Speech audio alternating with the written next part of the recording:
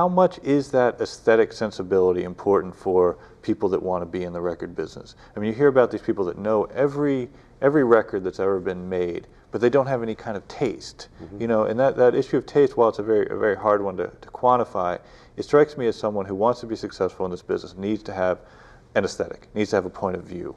You have a very defined point of view. How does that manifest itself in the way you do business?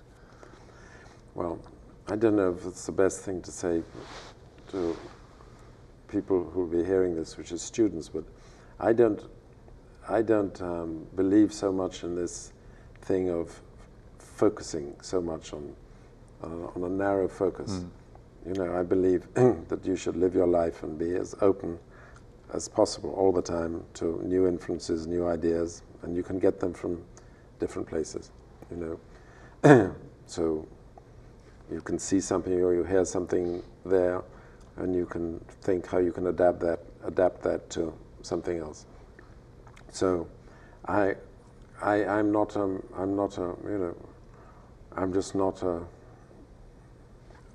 very you know, when I say focused, there's another word I'm looking for. Well, generalist, you know, with specialities rather than being a specialist, you know. Right. And in this time in the business, you need to, as we began our conversation with the idea that you had a hand in all facets of the process, but more than that, you also brought to it this kind of, you know, you were a water ski operator. Right. You were selling real estate. Right. You were the scout for the Dr. No on the James Bond. You know, so this whole kind of body of knowledge that then you fine-tuned into the aesthetic that became Island Records. Right. Well, there's also a point there too, you see, because I don't believe in this whole thing, this is a creative and this isn't creative. Everybody is creative. Everybody. The receptionist, how they answer the phone, is creative at times, you know, or can be if they're encouraged to be or if they need to be. But I don't agree with all this nonsense that, oh, that's creative and they're not creative. You know, every job, what creative means is you're trying to think.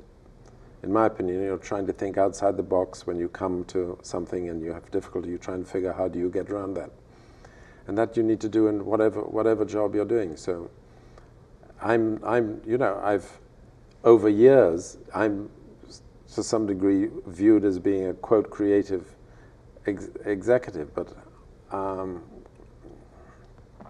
don't, you know,